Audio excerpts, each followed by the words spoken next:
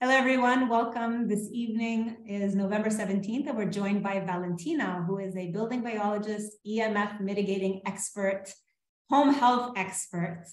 And I'm very excited to have her here because this is something that I've personally been on a journey for a while, starting with my office. I took a course on how to mitigate EMF.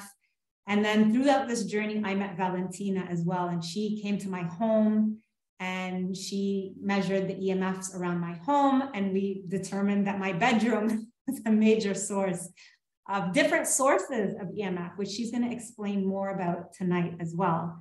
And it's going to be very practical. There's going to be a lot of takeaways that you're going to be able to immediately implement at home. So I'm very excited to have you. Thank you so much for joining us, Valentina. Please take it away. Thank you very much. And hi, everyone. I'm also very excited to be here and really create awareness about EMF, about environmental toxins and toxicity in general. And to start, I would like just to give you a little introduction and background of my story. And so first of all, I'm an architect, and I trained as an architect in Italy. And I worked for companies for about 10, 12 years. And at some point, there was something that wasn't sitting right with me, beside, the non-existent work-life balance that if, there are many other architects, they know it's a job that is very, very demanding if you work for a company. And beside that, I really started feeling and seeing things that I was wondering, why are we doing this in this way? And for example, I would design a beautiful space for a client. And the one that I remember is for LinkedIn headquarters, and beautiful design. Client is very happy. So we opened the door to show the client the space, the ready space, because they were traveling from US. And when we open the door and walk in, everything looks beautiful. And then there's this very strong smell of chemicals, because all the products of architecture and interiors, they are completely filled with chemicals. And this was one of the things that started making me think, beside the fact that I don't want to design and create smelly spaces, I started wondering, maybe because they're so smelly, they might not be very healthy.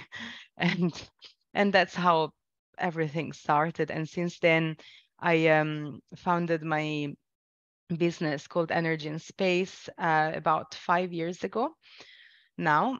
Yeah, it's more than 5 years. And in the past 10 years, I would say I specialized in building biology, which includes electromagnetic fields. I also specialized in ancient sciences, we can call them, as classical feng shui and land energy dowsing. And I also became recently a part-time professor for a couple of universities here, specialized in wellness design. And I am part of the advisory team for the Global Wellness Institute, which is a very nice organization worldwide that they provide a lot of information and strategies in the wellness industry for different aspects. So this is a very little summary of my last 10 years, I would say, but we're going to see in more details what exactly I do on a daily basis. So Energy in Space is my business, and what we do, simply, we want to create environments that are healthy, that are conscious, that really are filled only with natural frequencies as much as possible, which means we try to remove any disruptors that can really interfere with that, having that harmonious connection with nature. There are so many frequencies emitted by electromagnetic fields, by chemicals in products. They also come with a frequency, and everything depletes the quality of our environment.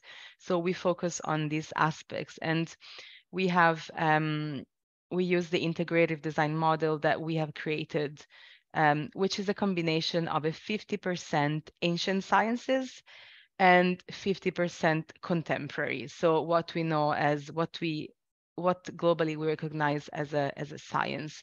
So electromagnetic fields and building biology. And by using this model, we basically help people creating healthier environments and design new spaces. And we overlay all the layers of study and analysis of our environment to really achieve as much as possible spaces that can really support health and well-being. When it comes to what we do interior design for commercial homes, wellness architecture advisory. We do audit existing spaces, so whether it's a home, a bedroom, an office space, and we identify what could be the trigger, certain illnesses or certain symptoms for people. We also help people looking for homes, for properties and office spaces, and determine, what can be a potential health issues within a property that someone wants to buy or rent simply. And we do a lot of workshops and education, definitely. So this is really to give you that background, because we do a lot of different things, and it's all really the passion and the mission is to make people healthy by improving their environment. What we're talking about today, we're focusing on electromagnetic fields and building biology. So we're talking about the contemporary sciences and how these affects our health and what we can do to improve our environments, our homes, to feel better, to feel more energized, and to have a space that can really support our health and healing. So I'm sure you're all aware that our health is affected by different things. But one that people generally tend to be less aware of is the actual environment. And by environment, I don't mean only a city or the city that you live in, which is also, of course, has an effect, but also the environment, your house and what's inside your home. Or if you spend a lot of time in an office space, what happens in that office space? And this is a very important aspect, because if you focus only, let's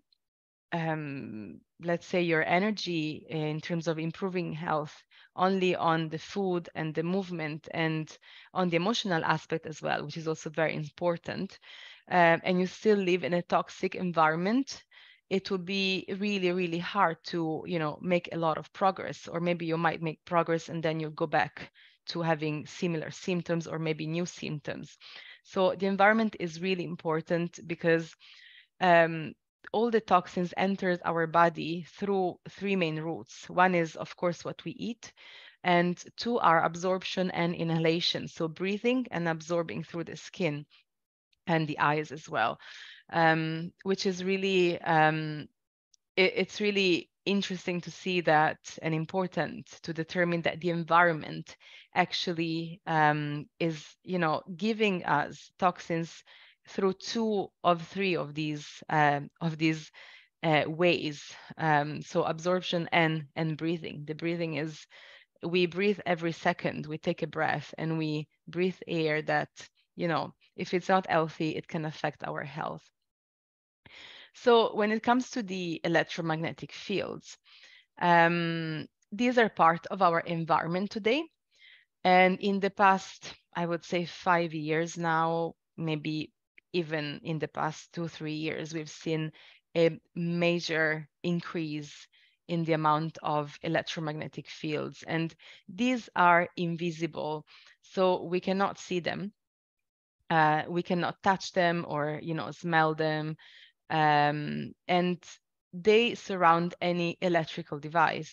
So the problem with today's homes and offices is that now, with the increase of technology and the, all connected world, we have so many appliances that the amount of electromagnetic fields have increased really, really by big numbers in the past years. And this is what it started affecting people. And just to give you a little bit of a understanding background. So generally, There are two types of electromagnetic fields. One type is called ionizing, which is this on the right side of the screen. These are the ones that usually everyone knows. So when we talk about X-ray and gamma ray, these are the very, very strong frequencies that they're so intense they can actually break our atoms, so they can kill us. So these are also the, atomic bombs that they used for the wars in the past. And these are very, very dangerous. And they run on very, very high frequencies. And then we have the non-ionizing one, which are all the ones below the green bar. These are not able to break our atoms, but they're actually able to damage our cells. So they work on a molecular level, not at the atomic level. So they will not kill us on the spot like the strongest ionizing radiations, but they will start breaking and damaging our cells. So these include, for example, radio frequencies, microwaves, radiations, they're called infrared.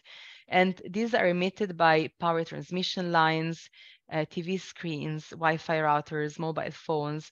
And basically the longer the wavelength, the less is the frequency, the lower is the frequency. So when we have very, very short wavelengths, we have much higher frequencies in general. And when it comes to electromagnetic fields, one of the questions that I get asked all the time, like, what is EMF? Is this an EMF of type? Is the phone tower EMF? It can be very confusing. So electromagnetic fields in general are, as we've seen, are waves that carry a frequency. There are mainly three types. So one type of EMF is electric fields. These are produced by voltage, and they increase as the voltage increases. So for example, by anything that is plugged into a wall socket, it will emit some sort of electric fields.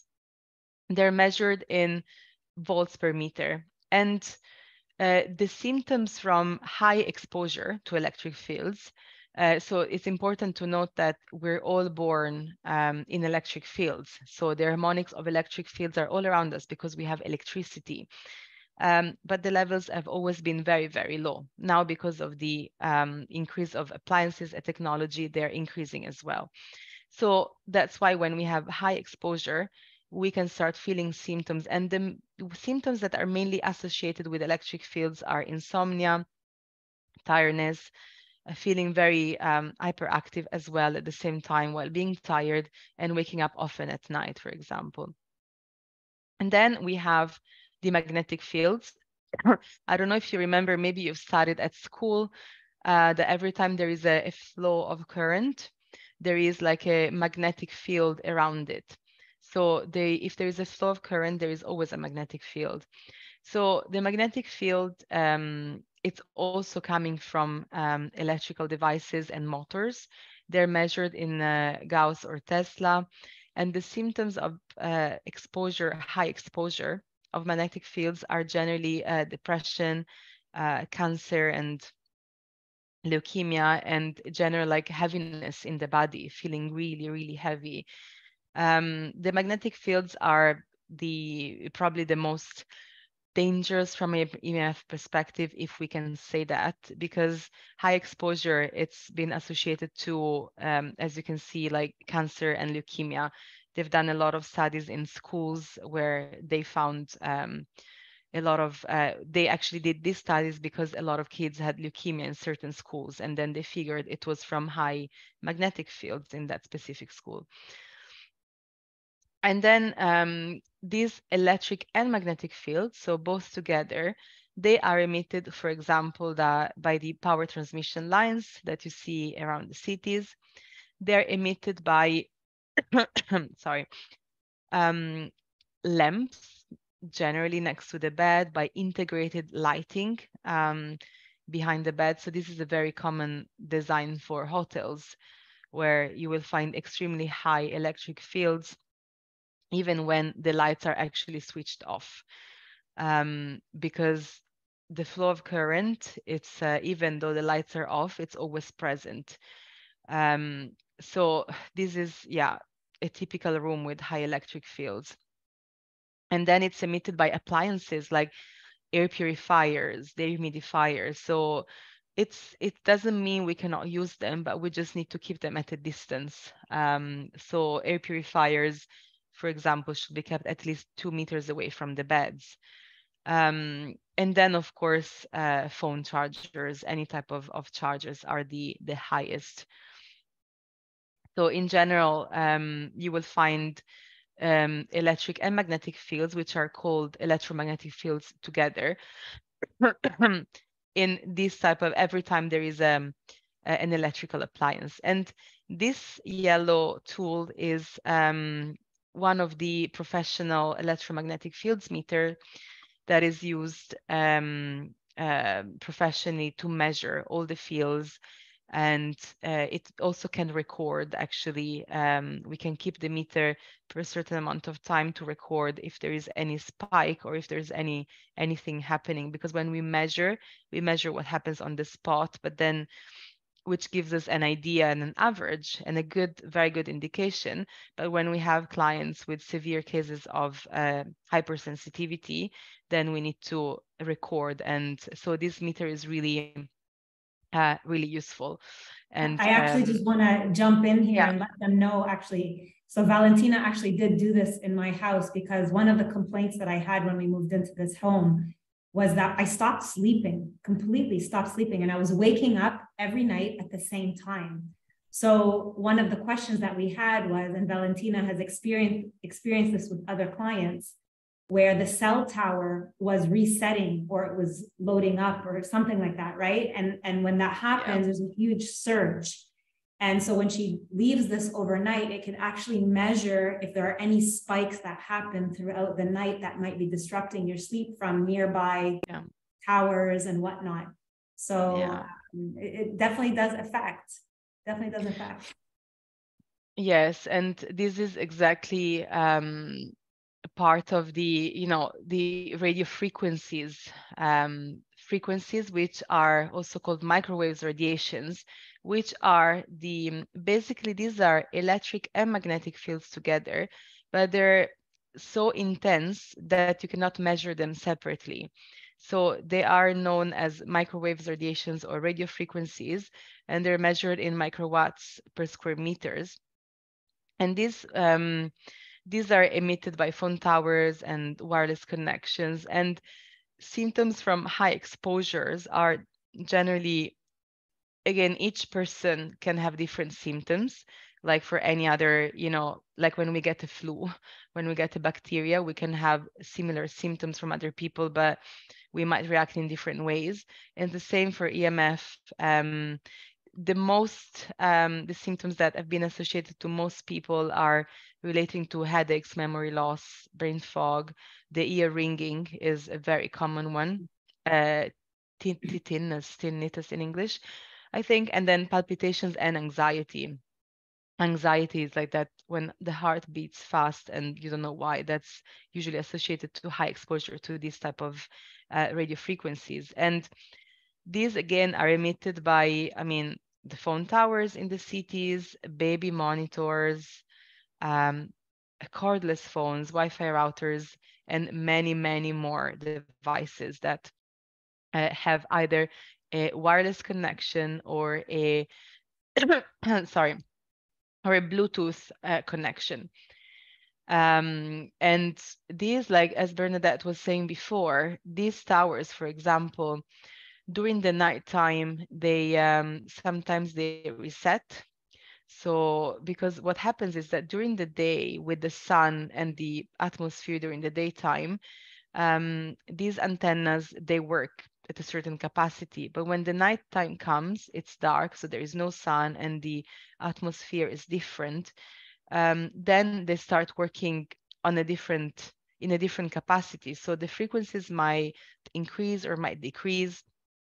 Generally, in the nighttime, we have seen that because there is less usage of phones and TVs because people are sleeping, the frequencies are reduced in the nighttime. But then there is a point where some of these antennas, they reset, and that's where they emit a big spike. And that's when we see, when it happened with a couple of clients, that they would wake up at the same time. And then we found that by recording in the nighttime, exactly at that time, there was a spike of radiation, which is insane. It was so high. It was extremely high. So, but again, her husband didn't feel that. It was only one person out of two using that room. So it's very subjective as well. And these are some meters, professional meters.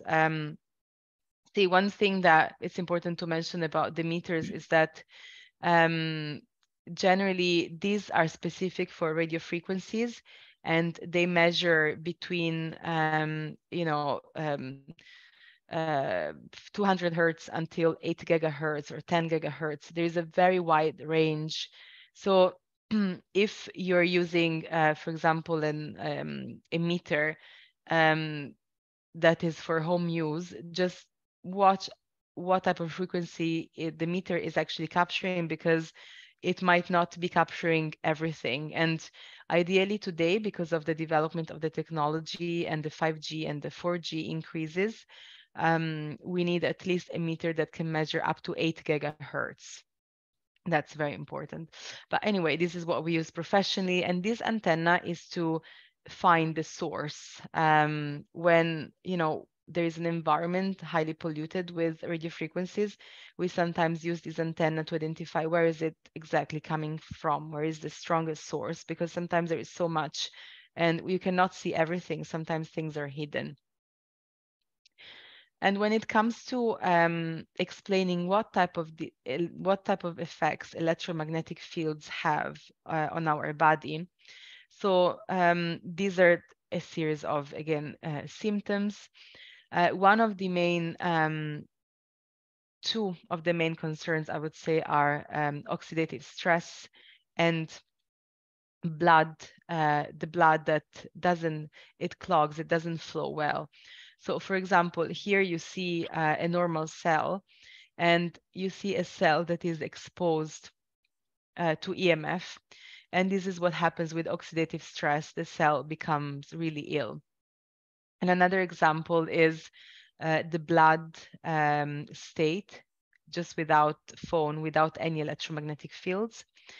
And then after 1 minute, you are on the phone, or you are exposed to electromagnetic fields. The blood starts, becoming really close together. It doesn't flow. There is a clot, and this is why also heart attacks, cardiovascular problem are another main issue from high EMF exposure, because the blood doesn't flow and it causes heart attacks as well. And then you see here that recovery. So it's very important to say that, we can recover. And that's why it's important to really manage the exposure to EMF on a daily basis, because the effects of EMF are cumulative. So if you're always exposed to high EMF, you are in this state all the time. Your blood is constantly under stress. If you at least, during the day, it's hard to control because we go out and we go in different places, but at least in your house, when you're home, and at the nighttime in your bedroom, if you're able to control, you're giving your body the chance to recover and to let your body to flow better and cells to be less under stress. Also recognized by the World Health Organization, as EMF have been classified as carcinogenic in the group 2B. So this means that they've done tests on animals, not on humans. So they've done tests on rats and other animals. And this is, group 2B, for example, there is asphalt in the same category. There is, I think, diesel fuel that we use for the cars. So obviously, like, we don't expose ourselves to, we don't surround ourselves with fuel. We use it for our cars. And the same way we shouldn't have a high exposure to EMF. In the same way, we don't want to smell fuel every day in our houses. This is another, well, there is also a lot of scientific papers and research. There are some references at the end that you can check, because there's a lot of studies on environmental medicine about EMF, and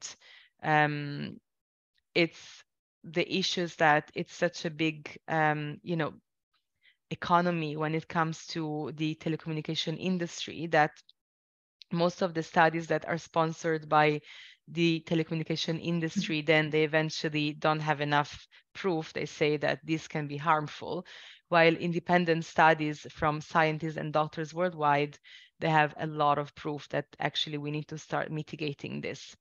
So this is an example of how a mobile phone radiation penetrates the brain. So you see that at 5 years old, because the brain is softer, there is more penetration of these waves, and for an adult is less. But anyway, no one should really keep the phone on the ear, because you can see that they keep going inside, especially the Bluetooth headsets and all of these. Yeah.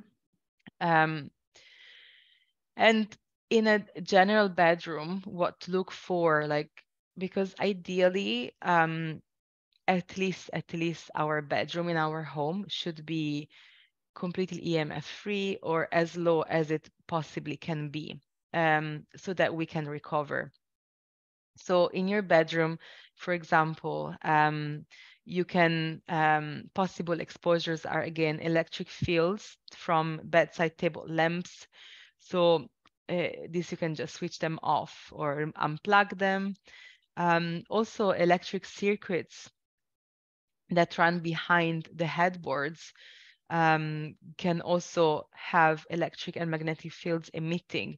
So that's why when we design a home, for example, we would never run wiring behind the bed for this reason. You could have, for example, radio frequencies from outdoor phone towers, or nowadays, because of the amount of Wi-Fi and cameras that people have in their homes, you might even get signals from neighbors.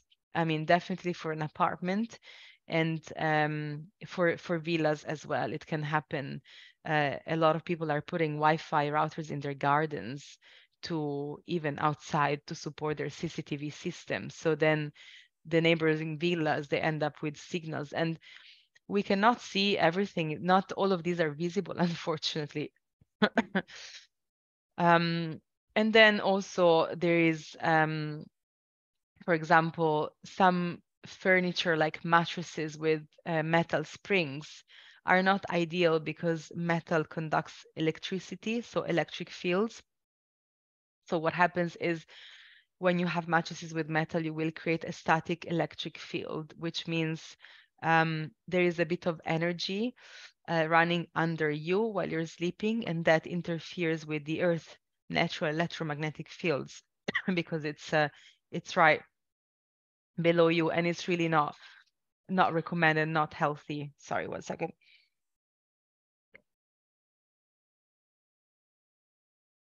I think my throat is dry because I'm speaking too much. So if you have any questions, that's okay. I'll jump in here. I'll give your throat a break. When you actually, measured everything in my room, how you were mentioning how there could be circuits behind certain walls. For me, in my bedroom, it was actually coming from an underground water line, right? There was that field that was coming out, plus the cell tower. And so Valentina, the solution, obviously, I mean, I can't go anywhere. We just moved into this house. The solution was to rearrange my bedroom completely. So the design and the decor of how my bedroom was originally set up, she completely moved it, transformed it in another way, so that I could move away from the water line that was directly, interestingly enough, I was the one being disturbed in my sleep, and it was right under my side of the bed. My husband wasn't as affected.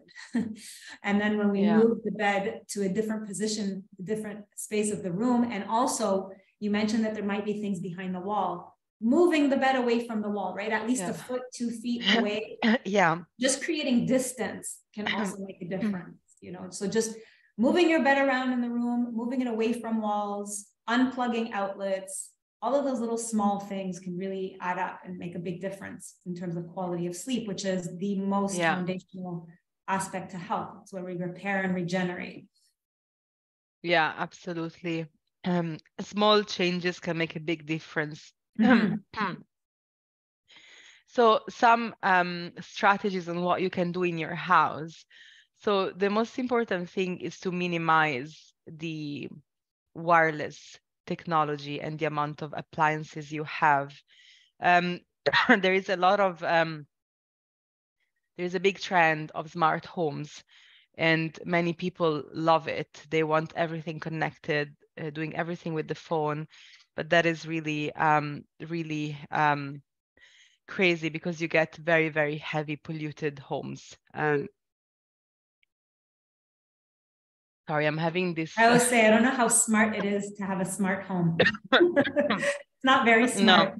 No, definitely. And the levels of frequencies, I can tell you when I measure these smart homes, and then I tell people, like, I mean, you have about 100,000 microwatts per square meters in your environment, in your house. The safe levels in the bedroom should be ideally below 10 or maximum 100. And no wonder people are not feeling great. But anyway, so eliminate as much as possible, create distance, and decrease the time of exposure. These are the most important thing. When it comes to the bedroom, ideally, again, do not keep the phone. I always tell my client just to make a habit of, create a charging station in your house. Before you go to sleep, charge your phone, leave it outside your room, and then go to bed. And you can put it on airplane mode as well. But the problem is that if you charge it next to the bed, this charger emits very high electric fields.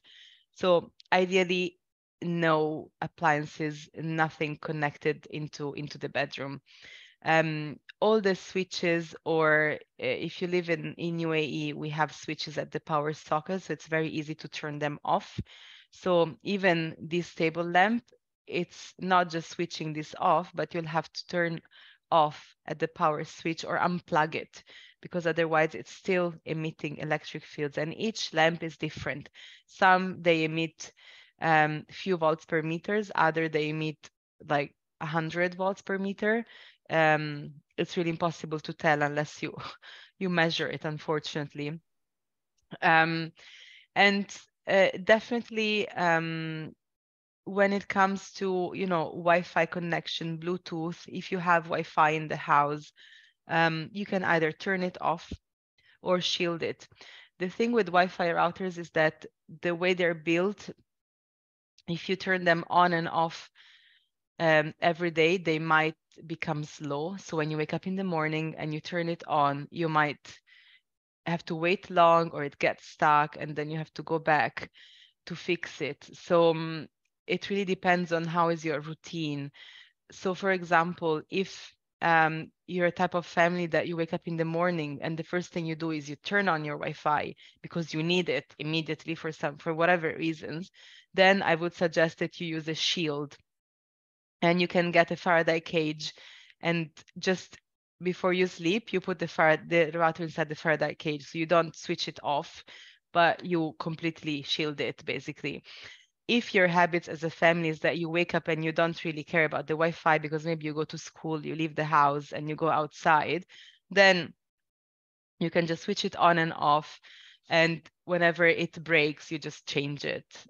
It's just, you know what to do. It really depends on the habits of the family.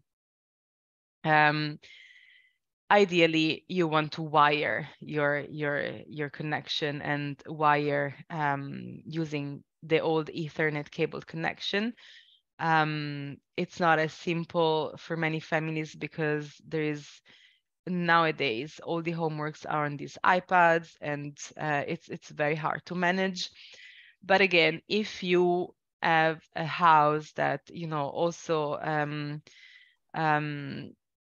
maybe even if you rent it, you can do it. Like you can create really, it's just about building habits, and then everything is possible to achieve.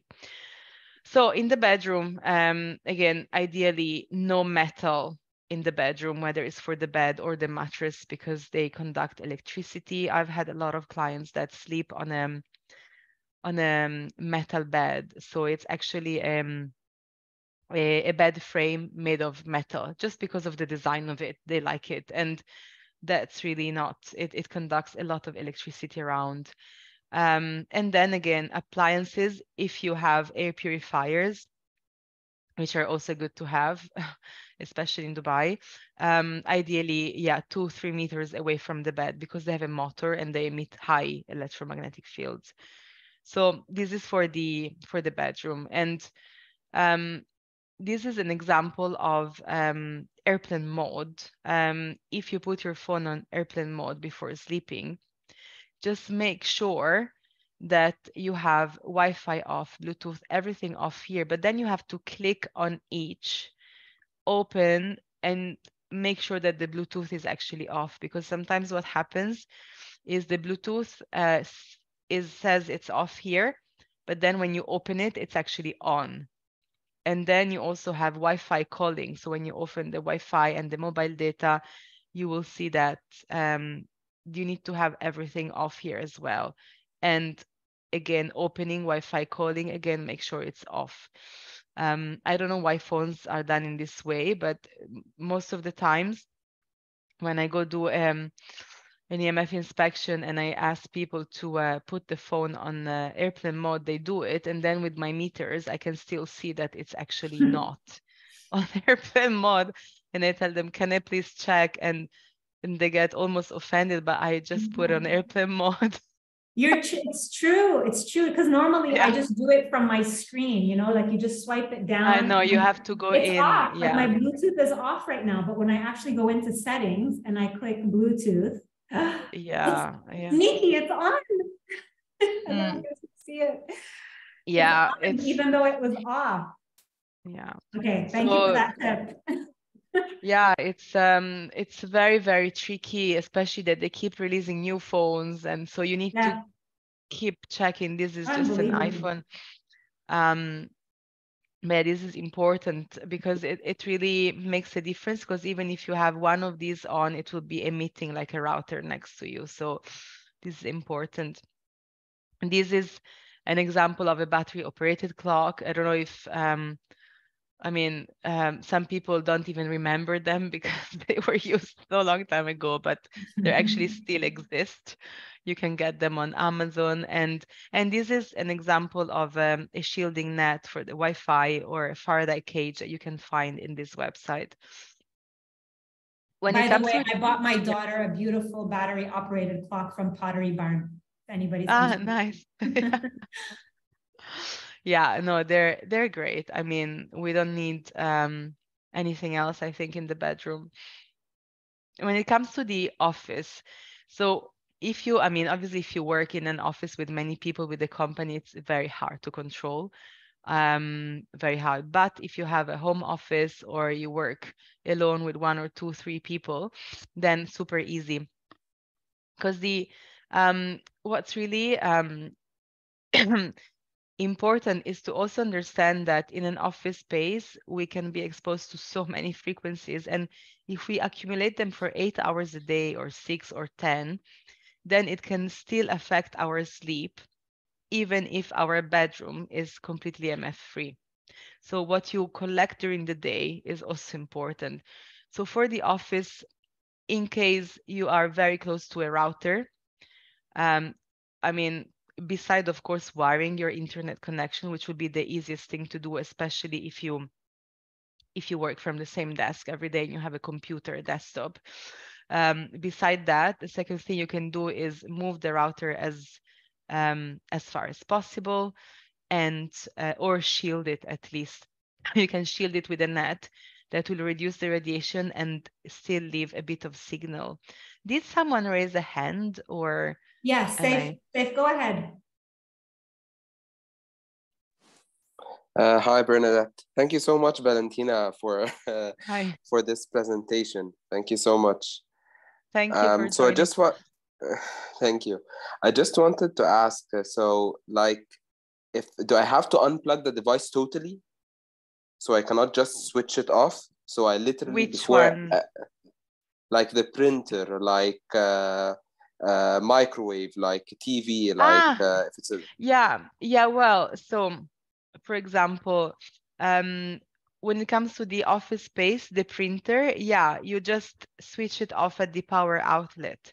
So if it's just off with the power button of the appliance, it's not actually off, it's still emitting.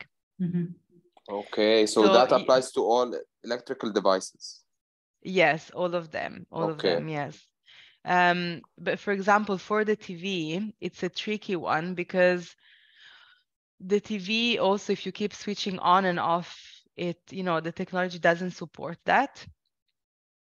So ideally, I mean, it depends on how is your house, but if you sleep in a bed and you have a TV on the opposite wall, for example, because you have a living room on the other side of the wall, that's really not ideal. So that I would recommend to wire the TV instead of switching on and off, because it's very easy to wire. You just get these cables, Ethernet connection from Amazon, and then you can either activate with your app from Dual Etisalat the data point of the TV, or you just call them in to activate.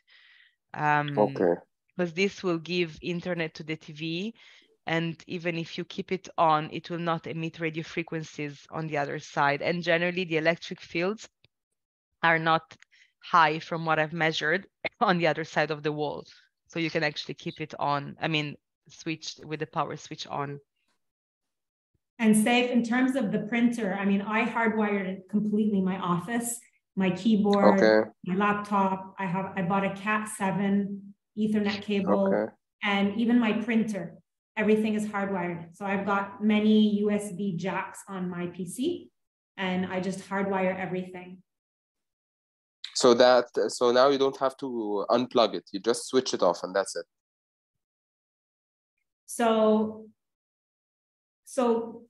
I mean, for me, my printer is far away. So I don't I don't switch it off at the wall. Ideally, that's what you should do, is at the wall itself, because there's still electrical if it's closed, frequency. But if you're distant, if you're far enough away from it, there's less. Like I physically measured it, and usually when I'm about a feet, 2 feet away from my electrical outlets from the walls, I'm okay in terms of the electrical frequency. So if the printer isn't too close for you, it should be okay. Okay, that's great. Okay, thank you so much. Thank you. Yeah, exactly. So if you have a lot of, I mean, ideally, because a lot of people, they keep their phones on their desk charging, their iPads charging, and then maybe they have a cordless phone, and then they have a printer, they have a Wi-Fi router, they have, I don't know, maybe other appliances, air purifiers. Keyboard, mouse. Well, yeah, the keyboards, yeah, true, the mouse, all of this. So ideally, yeah, just try to minimize and keep everything as far as possible. That's the ideal thing. And yeah, if you don't use the printer continuously, you can just keep it off and turn it on when it's needed, for example, if it's close to you. And then an important thing as well that really helps is to make sure that all the electrical devices are actually grounded. So this is an example of a grounded socket. This means that this third pin, it's the grounding, it's the earthing. So the current goes to the ground. If you have these 2 pins, this is not grounded. So the electric fields, they don't go to the ground, but they stay in the air. So you will have much higher electric fields from these type of sockets than the grounded ones. So this is very important. And then also the power strip. There is in the offices, there is usually people have a lot of power strips because they have a lot of stuff plugged in. Using the power strip, also emits a very high electric field. So if you have it, just make sure you keep it as far as possible from your feet, or from your body, from you in general, even the feet. So if it's on the ground, it should be as far as possible. Again, ideally 2 meters. It's really the ideal scenario.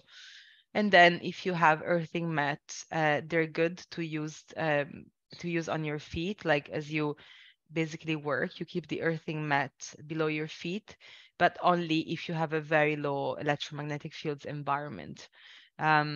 Because otherwise it becomes too heavy and your body keeps conducting electric fields like an antenna. So you don't want to have a high EMF environment and using earthing mats. Yeah. So then from outside sources. So this is what you can do in your house. Now, from outside, the main issues are the cell phone towers, I would say, and or the neighbors. So if there is something coming from outside that is not in your control, first of all, you can check this article about phone towers distance, because one of the questions that I get asked the most is, what is a safe distance from a phone tower, like a cell phone tower? And the answer is there is no safe distance, because you always have to measure, because there are many antennas that are not visible, or there are maybe phone towers that are far away, but the beam of one of these antennas is right hitting your window of your bedroom, for example. And we cannot know unless we measure, because these antennas, you see, each of these antennas have a beam signal, and it really emits very far, up to 1 kilometer. And you never know where it's pointing. Even if this antenna is facing this direction, inside the antennas might be directed towards the right or the left. We don't know. So in this article, you can check it. There is much more details about this, because it's a very common question, and it's very, very hard for me to to answer, because the only thing we can do is to measure what happens. A lot of these frequencies also, they bounce off glass, they bounce off walls, so you never know what's coming in. Oh, wow.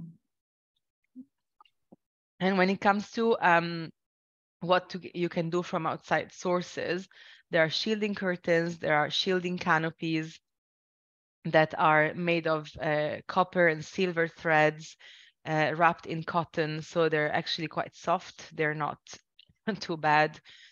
And then you have also shielding paint and shielding glass film for the windows. Now, what I always say is it's important, like, do not shield your bedroom just for the sake of, just for prevention, because first of all, it's these items are not extremely expensive, but they are a cost. So to shield a room, I would say with paint and glass film, maybe you need about $1,000, $2,000, depending on the size of the room. And sometimes, depending on the level of the frequencies, then you might find that, oh, if you only do this on this wall, it will work. So you might not need to shield the whole room. Or if the levels are not as high, you could use just the curtains or the canopy, for example. If the levels are very, very high, then you need 2-3 coats of this paint, even on the ceiling and the glass film. So it really depends on what are the levels, what are the sources. And so, and also if you shield a room, it's not recommended that then you have Wi-Fi router inside that room or Bluetooth items, because these frequencies will bounce inside the room. So it will make the room even higher from an electromagnetic field. But this is just to mention there are some EMF shielding products available in the market. And then I think this is the last slide about the EMF in specific, just harmonizers, because this is something that I get asked all the time. I get so many messages of people telling me, oh, look, I found this EMF harmonizers and it's only a pendant, it's not too expensive. And I'm like, okay, this is not, these do not actually reduce electromagnetic fields. And these, there are so many types. I just picked this, and again, maybe I shouldn't put the name of the company, but there are millions of these in the market. And I just want to say we're not against it. We just need to tell people that these do not reduce the levels of the radiation. So my meters would have exactly the same numbers if you're wearing these or you're having these pyramids. And the ideal thing is to have a low EMF room or house. And then, I mean, you can get whatever harmonizers you like. If you feel you resonate with some of these because of whatever reasons, I don't say they don't work on another level, but on an EMF level, they do not reduce the radiations. Yeah. I say when I'm always getting asked also about different, there's so many different products on the market right now.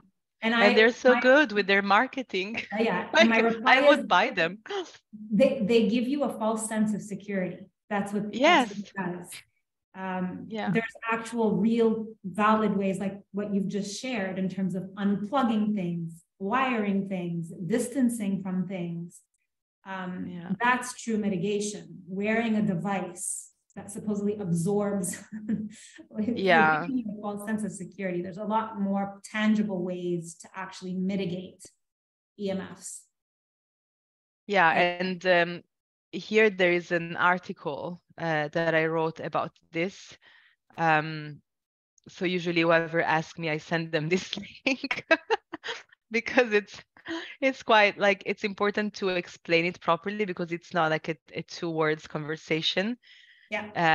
So this is useful if you're interested to read. It explains everything and the whys, but yeah, in a nutshell, they don't really reduce the radiations. And yeah, but these are just some of them. Is there any questions about the EMF before maybe we go into the other part of the presentation? Hi, thank you, Valentina. Hi. I have a few questions, actually. Yeah. I would like what you think of the solar panels. Yes. Is there coming from them, especially if you're living on the last floor? And and what do you think of electric cars? Yeah, okay. So the solar panels, so yeah, it's a bit complex. Basically, the issue with solar panels and EMF is the actual inverter of the solar panel system. So the solar panels, what they do, they collect DC electricity, which is direct current from the sun, and then they take it and they invert it into AC, alternate current electricity. That process of inversion, it creates very high electric and magnetic fields. So if your inverter is nearby living areas or bedrooms, yeah, that's absolutely not ideal. And second, there are some solar panels that they have inverters within each panel. So it would depend what type of solar panel system you have. And also that's not ideal if they are exactly on top of you, for example. So it depends on the type of technology and where things are located. When it comes to electric cars are absolutely fine when you drive them because basically they're on a battery. So when you drive them on a battery that has been charged. But if you have a charger in your house, in your garage, that is attached on the wall of a bedroom or a living space, while you charge the car, and I assume most people would charge it at night because they use it in the daytime, that's where you get very high electromagnetic fields. But if the garage and the charger is far away, you know, at least, yeah, I would say 4 or 5 meters, it's not a concern.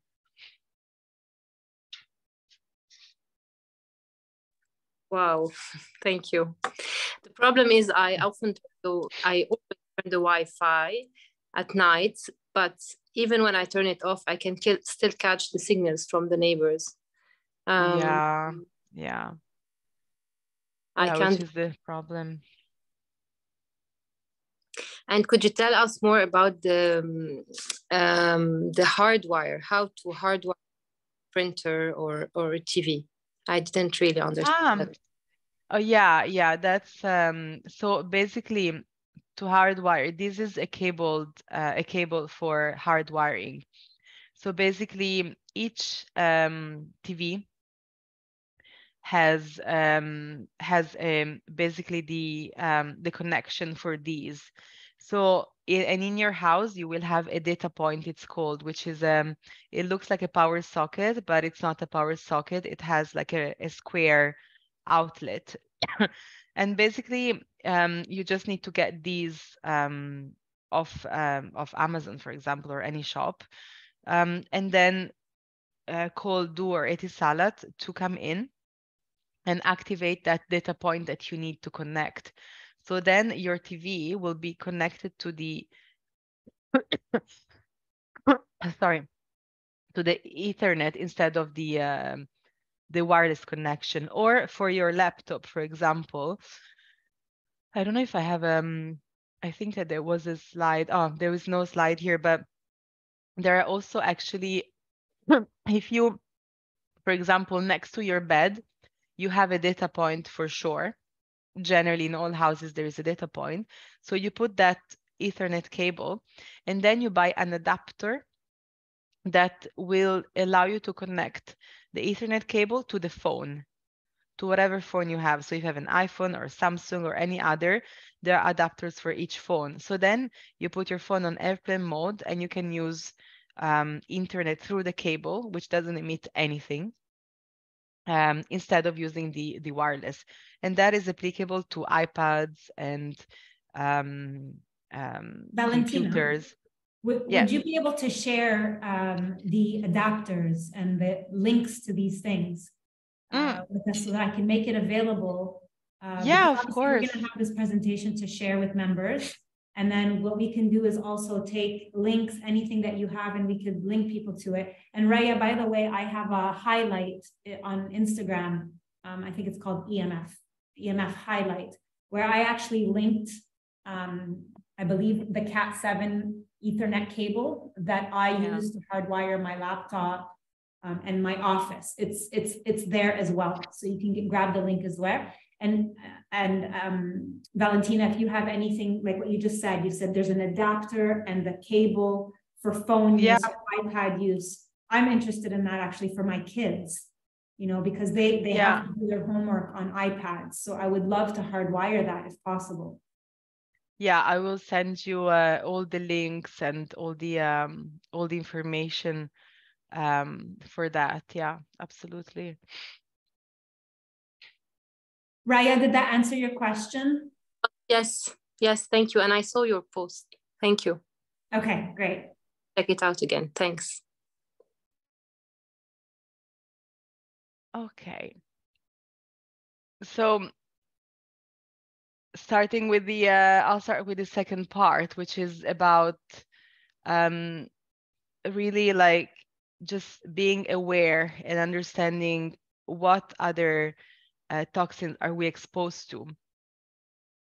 So building biology is a science that studies health effects of the built environment on humans. And buildings are considered actually as living organisms. And nature is what is the golden standard for buildings. And the home is seen as our third skin. It's our third layer of protection. You know, we have our skin, we have our clothes, and the third thing is our house that can really protect us. We feel safe. We need to feel safe at home. And then, of course, we have our community, and we have the earth. So this is how we see, in general, in building biology. And we can see like an association between food and buildings. What's been happening in, now since many years is that everything has become very, very junky. So you can see these two images, and these two images, what they have in common are actually the ingredients somehow, because this food is full of, preservatives, chemicals, and toxins that it's made of to last forever and to be also addictive, probably. And our homes are exactly made of similar chemicals and toxins. And the problem is that while we eat this type of food, at the same time, we are breathing and we are inside homes that are also highly toxic. If we had to put a label on a house, 90% of the ingredients are artificials, are chemicals, and are processed. So there is very little left about nature in our homes nowadays. And this is an example of how ideally, for example, this graph is the ideal architecture for a hot, humid climate, which is what we have in Dubai. So architecture and buildings should adapt to our climate and to the environment we live in. So in this case, this house is raised from the ground to allow ventilation. There is cross ventilation. There is a roof that allows the hot air to go up and then to escape. And anyway, I'm not going to go into these details because it's a bit technical, but it's just to explain that the problem today is that our house all look like this. They're made of concrete blocks, and it's just a concrete block with a couple of windows.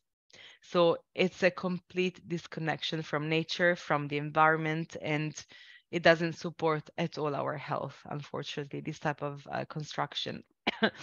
And then, we wonder why we get sick all the time. Kids often have asthma, allergies, eczemas, or more and more. Unfortunately, because when we build a house, people actually are wearing these type of suits and masks to protect themselves while they're spraying and using building products to build houses. So this is exactly what happens. So all the poison stays within the walls. So this type of chemical soups in our houses, they basically create what is known as environmental illness, sick building syndrome. These are illnesses that are triggered or caused by toxins in the environment. So either to high exposures to certain toxins, or for example, in building where there is more than 20% of people that get sick, it means that the building is sick, and that's called the sick building syndrome. And all of these environmental illness can lead to multiple chemical sensitivity and also electromagnetic fields hypersensitivity, because once you trigger something and then you keep expose yourself to it, then your body can go into a multiple chemical sensitivity where you start getting really sick from many of the chemicals in the air or electromagnetic fields, for example. Yeah, so this is about, our houses. I call them chemical soups because we are completely immersed in unfortunately very unhealthy indoor air quality. And that's because in the construction industry, there are about 86,000 chemicals, even more probably. So, and this has been happening since I would say the world wars, the end of the wars, where all the chemicals that were used for guns and war machines, they've been then used for homes to basically, there was a necessity for homes, and there was a lot of companies with no more jobs and works because the work was finished, and all these chemicals were put inside the houses. So this is just to give you a bit of a background. And nature uses only 12 elements on the periodic table, but this is how much we use in general in the construction industry and worldwide as well. So we have created so much more. And what happens is when you have a lot of chemicals in the air and a lot of gassing from furniture and houses in general, is that the air is depleted.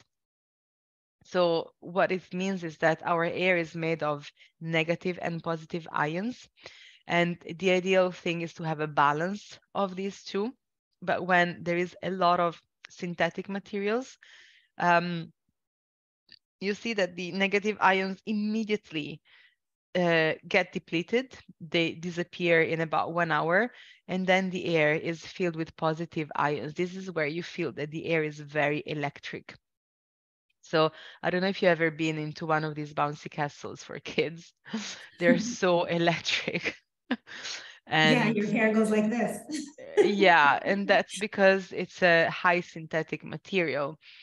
And obviously that's an extreme situation, but yeah, I happened to go to a bubble hotel, something. Unfortunately, there was a plastic dome and the air was terrible. It was all electric. But this is just an extreme. But this is what happens in our houses. We have very electric air, so we attract dust, we attract bacteria and more and more. So what can we do now? I mean, to manage 80,000 chemicals in the construction industry and interiors, it's absolutely impossible at this stage. So what I follow is the 6 classes approach that we use for our projects and our clients to help them navigate this craziness. This is created by environmental health scientists, and they've classified 6 classes for chemicals as a precautionary principle. And this is used actually by IKEA and Crate and Barrel, which I thought would be useful to know, because every time like clients ask me what furniture brands are good, I tell them IKEA, and they're not happy because IKEA looks, you know, it's seen as a bit maybe cheap, but actually is the one with the highest standards for health. And Crate and Barrel also, but Crate and Barrel is like the opposite, is quite expensive. So and not all their products are certified and so on. But anyway, so to give you some ideas and some tips as well. So the highly fluorinated chemicals, they're usually used to repel stain, oils, water. So these you can find them, you know, furniture, adhesive to glue flooring and tiles, for example, carpet cleaning, carpets, non-stick pans and pots for cooking.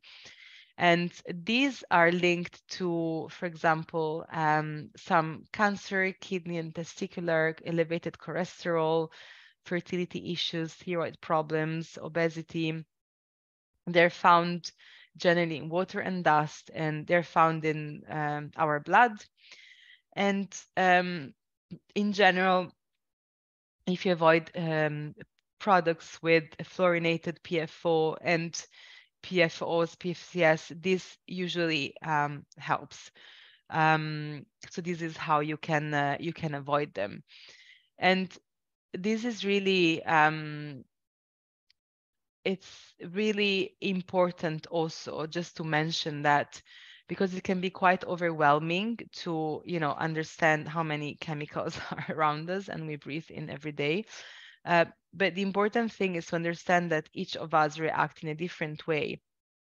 So when we work with a client, we always ask for the, you know, for their health history, if they have any health issues, any symptoms or anything, or if they are doing any therapy with doctors. And because it's really important to understand, because of the amount of chemicals present in the construction industry and our interiors, it's if you want to avoid everything, it is possible, but it comes also with a higher budget, I would say. So what we do is we try to understand what is the family or the client health, to then, depending on the work that we do for them, understand, okay, maybe we can focus the budget on these specific products because I don't know, they have anxiety, they need probably, you know, if they have high EMF, we need to shield because they have this, I don't know, high heart rates, or if they have fertility problems, we would look into avoiding specific chemicals in their home. So it's all about, you know, finding the right approach for the right person, and everything is possible. Antimicrobials, I mean, I'm sure you know from, you know, all the other products. For interior products, they are everywhere. They use obviously to kill bacteria. They kill the good ones too, not only the bad ones. And then they completely disrupt the microbiome of the home because they keep killing all the bacteria. So these are associated with disrupting our hormones, allergen sensitivities. Some of them are associated with asthma, skin irritation, respiratory issues, and antibiotic resistance. There is a lot of these. They're found also in water, air, and dust. They attach to dust, all of these particles. And again, they've been found in human blood and breast milk. Ideally, you want to avoid any product that has written antimicrobial. So whether it's an exercise mat, paints for the house, these rubber flooring for kids are the worst thing. I know that they're good because, you know, our flooring is hard and there may be ceramics or marble. We don't have much wood in Dubai, which makes sense not to have because it's not a country where you want to put wooden flooring, but I mean, it's possible. But anyway, and so we tend to use for kids this rubber floorings to make them play in a soft area. And yeah, it's they are usually filled with antimicrobials and fire retardants and much more. So I always recommend just not to use them and find other ways like blankets or any natural rugs. Also rugs, they get a lot of dust, but if you clean them regularly and they're natural, at least you minimize that. It's much better than a rubber mat for kids. So this is, and definitely avoid fragrances because these also are filled with antimicrobials.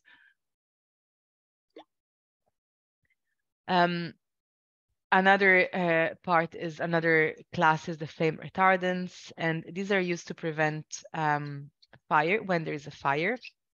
But the issue is that they've been testing and they've been proven that when there is a fire and a couch, for example, has fire retardants, the delay of the couch to actually pick up the fire is only by a few seconds. So it wouldn't even make a big difference for that. And what it does, it actually creates a much more worse toxic air for the firemen that are working inside the building. So they create a lot of much more toxins that will really put at risk their life even more. So now they are being removed from a lot of products, luckily. And there was a new act in 2013 and then 15. So if you look for these labels, especially for American products, because this is mainly for American products, this will tell you that does not have flame retardants. IKEA mattresses do not have flame retardants, for example. Does IKEA's mattresses, do they have any without metal? Because you were mentioning that we should avoid metal spring beds. Yeah, or, they have a foam. They have a foam one. They have the foam. The foam doesn't have fire retardants, but then, I mean, if you want to look then into the foam, there will be other chemicals used. But again, we need to, I think, you know, we need to choose what. Yeah, pick your battles. Really, yeah, it's like with food, it's the same approach. Like when I go to the supermarket, I get so depressed because there are looking at all the ingredients, and not everything is listed anyway, and I'm not an expert in food and nutrition anyway, and I try to buy as natural as possible, as organic as possible, but we all know you need to pick your battles even at the supermarket. Yeah. And unless you have the time to cook all the time, or you have a private chef, then it's it's really hard. But it is possible to improve your food. But it's the same with this type of products. You need to pick and choose, among everything what you want to prioritize, depending on your needs and on your health as well. So yeah, they at some point in the history, not long ago, they used to use fire retardants even in kids' pajamas. I mean, which is absolutely insane. So they actually sell and market pajamas for kids with fire retardants because they're safer, in case there is a fire, which is crazy. Then we have this class. These are used to make plastic harder and stronger. So we all know that ideally we should avoid plastic. It's basically impossible to fully avoid it. But if you avoid these codes, this is already helped, because see, it's very good to recycle plastic and recycle everything so we don't keep creating waste in the world. But then when we recycle something, we need to add a lot of chemicals to be able to recycle that product. So that increases the amount of chemicals and bisphenols that are not healthy at all, and they also affect thyroid and metabolic functions and neurologicals. These are found, in construction pipes, where our water runs in, for example. That's why also water filtration is ideal. Flooring, adhesives and glues. Like now for a project, we're looking for a healthier glue for the construction, and they're available. They're just not available in Dubai, so we're getting them to come over. But it's a long process, and to go through all because when they don't have a chemical, there is another one coming in, so we need to understand what that does. Solvents, that smell when you paint your house or you go into a space that's just been painted. This is solvents. Is the smell of solvents, or the smell of a new car is solvents. And these are in all oil-based products. So anything that is oil-based will have solvents because they need them to bind everything together. Ideally, these are everywhere. Adhesive and sealants, household cleaners, even everywhere in paints. So if you use water-based paint, natural paints, or you select products with a safer choice label, that really helps. It's much, much healthier than anything with these solvents. That's a brand that's found on products, or like a logo? Yeah, it's a logo. It just says safer choice. Okay. For example, it's an one of the eco labeled for cleaning products. But again, for cleaning products, ideally, it should be completely natural. Vinegar, vinegar and baking soda. Yeah, exactly. But a lot of people are, I meet a lot, but I don't know if it's because I work a lot with very sensitive people. But a lot of people are also sensitive to the vinegar smell. Like other people are sensitive to the oh my gosh, essential oils. Yeah. I couldn't find the word, essential oils. So it's about what you can, what your family can handle in terms of smells, because the vinegar is it can be quite strong. I don't mind it. I drink vinegar. It's very good to, I guess I heard it's good to drink vinegar, so I do that. But it's it's quite strong. Not everyone likes it. And then the last class is metals. Metals have been used for years in the construction industry. Now they are being phased out. but because of the high usage, they're now found in air, soil, fish, and food everywhere, because everything has been contaminated already. So these are the main ones: mercury, arsenic, chromium, emitted by coal burning plants. Also in pre-treated wood for construction. So if you have wood in your house, or you're planning to get some wooden items, just ask, was it pre-treated, where, and where does it come from? Chromium is used in fertilizers, so in gardens, and generally the metals are also found in fake grass, and when that is, you know, heat up by the sun every day, it keeps releasing. So you're in your garden breathing metals. So you just need to. Do you know which ones? Well, all the ones that are made by recycled rubber tires, and generally, like with fake grass, most of them are really not great. But again, I think depending where you live, in countries like Dubai, it's not ideal to have, I mean, real grass, because of the amount of water that it consumes, and it dies. It doesn't last. It's a lot of maintenance. But there's a lot of fake grass in the market. The thing is with the fake grass, the one that I recommend is one from Netherlands. I can send you that as well in a link. Sure. Because maybe it's something that is useful for people in Dubai, because it's many people have gardens with fake grass. But the thing is that, you know, talking about the certifications of products, we'll go through how this can be done, but it takes a lot of time to assess a product. So I get often like messages from clients, or emails, or Instagram messages like, oh, what do you think about this? I just found this product, if like a fake grass or a air purifier or anything. And, you know, the marketing looks amazing. They say healthy, non-toxic, whatever. But then there is so many things that, you know, I need to check to be able to identify if it's actually good. And this is an example. So when it comes to certification, so how can you navigate that by yourself? The first question is, when you want to buy a product for your house, does the product has any certification? That's the first thing to check.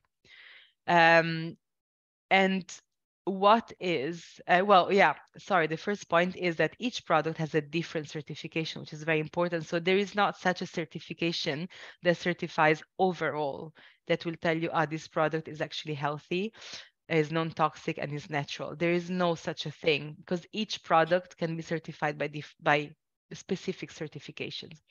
Then if it's certified by what type of certification? And then that specific certifications that this product has, what are the chemicals that they're actually testing for and they're certifying for? Because some certifications might be good for VOCs, volatile organic compounds, but then they will have, for example, fire retardants. What are the ingredients of these products?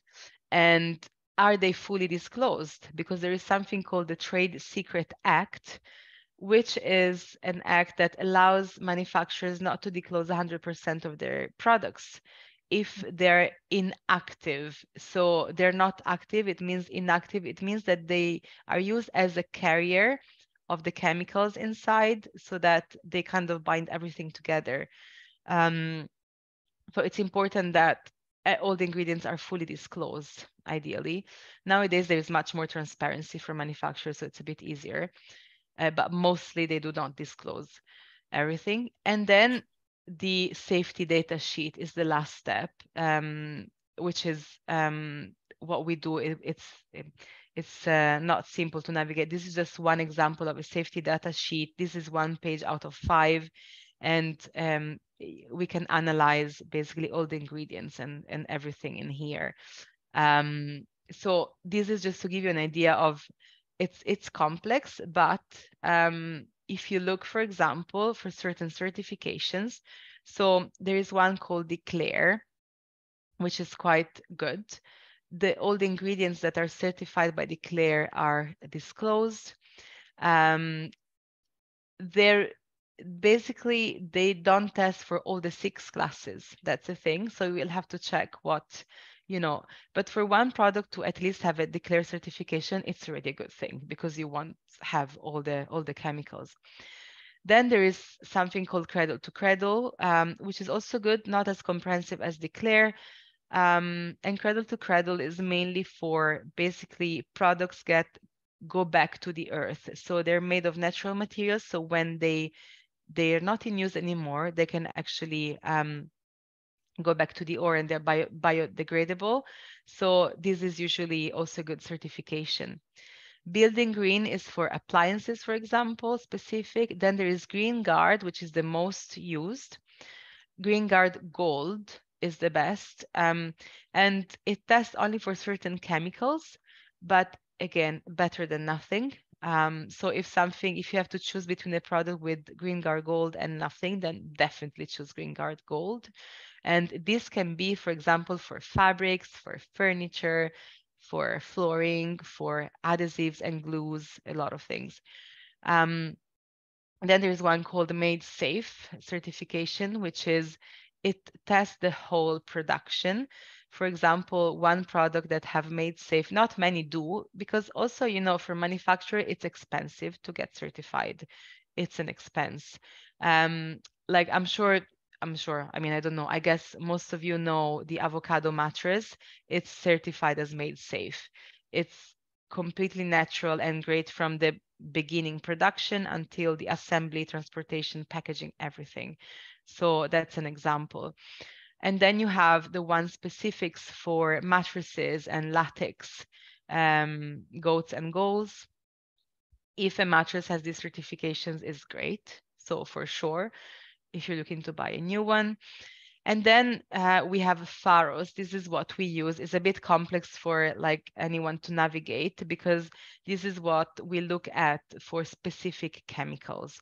So when a product has all of these certifications, but still there are other chemicals that we don't know what they are, we go into Pharos and we check exactly what are the chemicals, where do they come from, what is the scientific research that has been made on these chemicals to actually see what are the health effects. Because with this amount of chemicals, we cannot know all of them and what they do. And plus, when they come together and they bind together, they have different effects. And the last one is the FSC, which is Forest Management Certification. This is for wood products. So there is a lot of noise around this certification in the past years. It's a great one because what it does, it means that the wood that you buy, it's been sourced by a forest that is responsible about trees. So what they do, they replant the trees and they make sure that what it's taken from the earth is given back. So this is great, but it doesn't account, they don't know what happens after to the wood. Like I can buy this wood and then I can treat it with a toxic sealant and then it's, okay, it's a great action for the environment, but then from a health perspective, we really don't know what happens after. So this is to give a little of general on the certifications.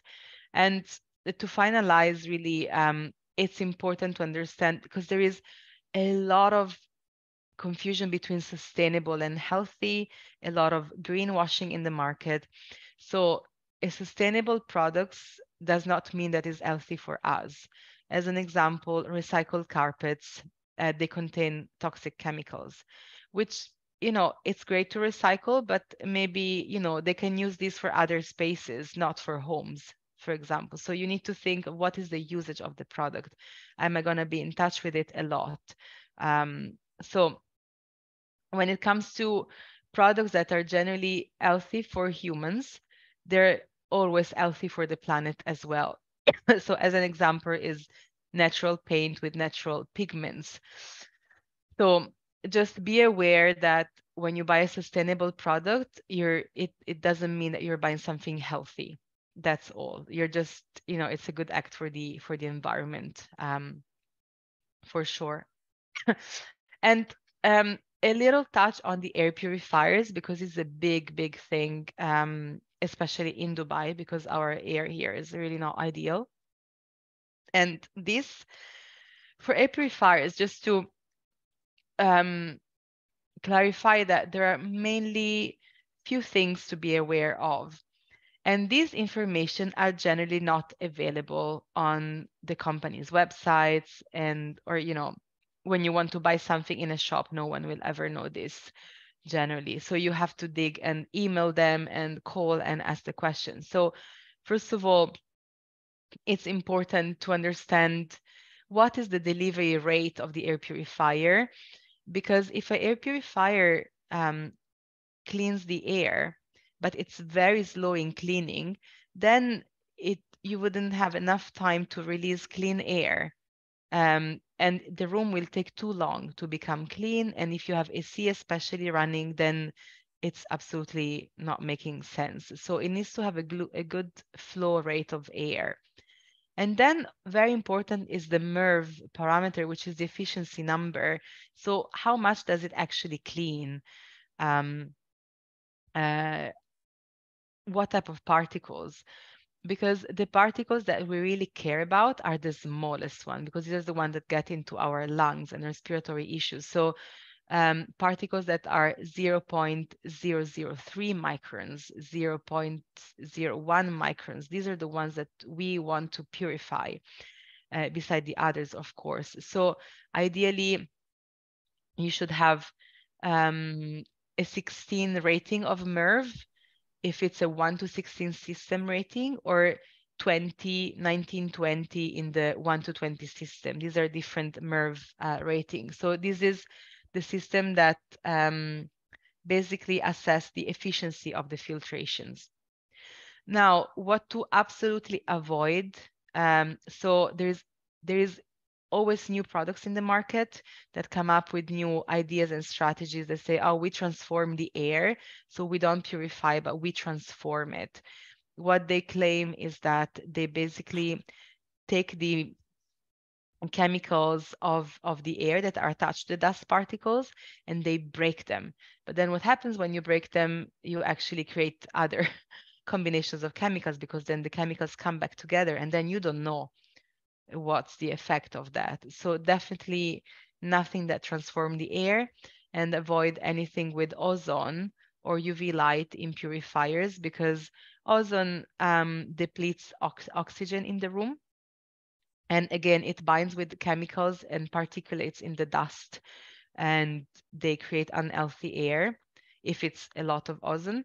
And UV light also doesn't really remove mold spores or small particles, because it cannot simply penetrate, and it does not remove the dead bodies of these bacteria or whatever it kills.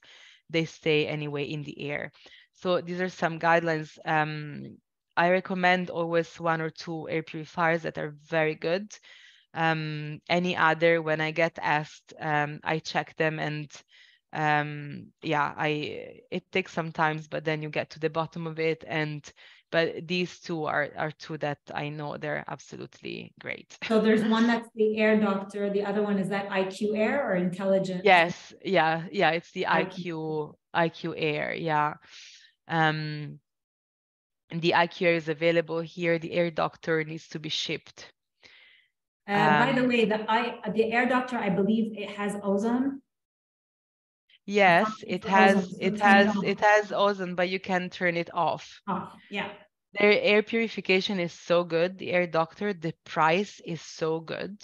Yeah. So good. And you don't have to use the ozone thing. That's why it's just because, again, it's about the price ranges. The IQ Air comes with a higher cost.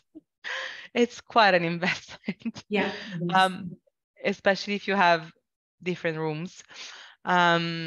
The Air Doctor is a much better price range, very good filtration, and you can just remove this ozone. So it's great. And again, another thing about the ozone, just to clarify, ozone, it's not great when is in high levels, let's say. So if you have a little bit of ozone going into the air, that is fine. It's not gonna kill anyone. It's not gonna deplete the air as much or the oxygen as much. The problem are the machines or the purification system that work only on ozone and ozonizers that they completely emit a huge amount of that, and that is really not good. So that's what and in the bedroom generally, I mean, as we've seen, for example, paint on the walls emit solvents and VOCs, synthetic carpets, and blankets, furniture, mattresses, the glue that you don't see that is below the flooring or below these, under this skirting that is installed on the walls. So there's fire retardants, again, chemicals in the phosphorus, there's a lot of factors and exposure in the bedroom. And just by, questioning and looking at certifications and just deciding at least what you want to avoid, then there's a lot of improvements that definitely can be. Yeah. With these things, I mean, when you buy things that are new, yes, it has that new smell. You can tell that there's volatile organic compounds. If you wash them and aerate them outside, how much of a decrease of exposure are you getting approximately? Does it eventually go away with time? No, it doesn't go away fully, but it definitely decreases by time. So by washing and putting it in the air, definitely it decreases. But it's the problem with these synthetic materials, it's also not only the emission of these chemicals, but it's also the fact that they affect the air quality.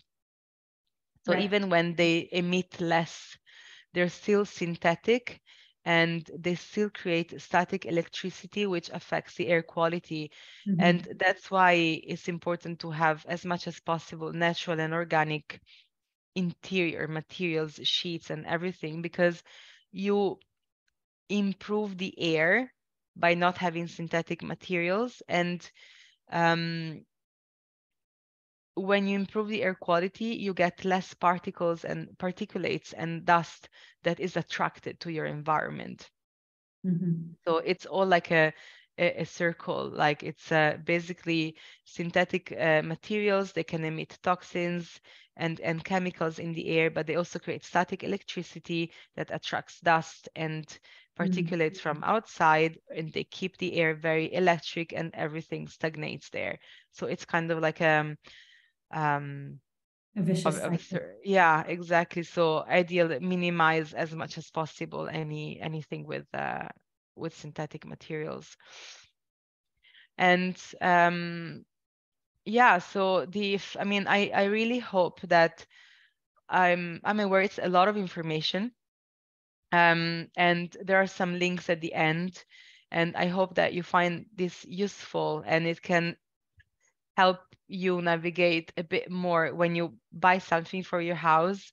Maybe you think about it twice and question a bit more. And when it comes to EMF, also very important to mitigate and reduce exposure as much as possible to improve health and sleep. Because at the end of the day, we are nature, we resonate, we are well when we are in resonance with natural frequencies. And when we deplete our environment, we completely disconnect from these frequencies, and we just start feeling ill, tired, don't sleep well. As you can see, our body has the same shape and forms of a leaf close up or the Amazon River network. Everything, we all run electricity. We are all wired in the same way. Nature, humans, animals, trees, and any disruptor with that, it just decreases our health and well-being. And I know you, Bernadette, always talk about grounding, because that is very important. It's that concept to try to keep that connection, and that that connection with natural frequencies, with nature. And nowadays it's not easy. These are some helpful links as well. Some information about General Global Wellness Institute, EMF Building Biology, Environmental Health Trust. These are trusted EMF shielding suppliers, because there are some that, again, there's a lot of marketing out there, a lot of Chinese products too. And you can maybe, you know, if you want to buy small gadgets for EMF protection for phones and stuff, you can check this website. This is mainly for home shielding, which again, I don't really recommend unless you do a checkup of the house. But it's just to give you an idea of what's out there. These are some very nice books. The second one is really interesting. The first one is the body electric is a bit more technical. And then I'll send you, Bernadette, the links to wire stuff and all the adapters. That'd be great. Yeah, that'd be great. Yeah, and yeah, that's all. Thank you so much. That was amazing. That was very detailed and comprehensive. Does anybody have any questions before we end today's session?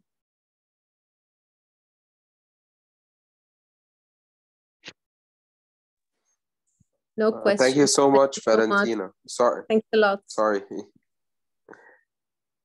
Great. Thank you so much, Valentina. Thank you so much, Bernadette. Thank you. Thank you for your time, Valentina. I will wait for those links, and we'll add that to the session recording for those who aren't here live. And there are your details as well if anybody would like to get in touch with Valentina to do a home assessment. I know that you do home assessments as well for EMF and for mold as well. You can check moisture and things like that. So do check out which is something we didn't touch on, but there's so much. Yeah. We can dedicate another talk to mold. Yeah, honestly, but no, I think this is, I hope at least it helps people to make more informed decisions. Yeah, absolutely. And, you know, I love that slide that you shared with the certifications. It's all about empowering, you know, being able to know yourself when you go to the stores, when you go to buy things. What should you be looking for? What are the questions to ask? So it's very empowering. So I appreciate that. And I want to thank you for your time. Thank you for being here with us. I really appreciate it. Thank you very much. Have a nice evening or good night or good morning. Bye. Thank you so much. Bye-bye, everyone. Bye. Bye. Bye.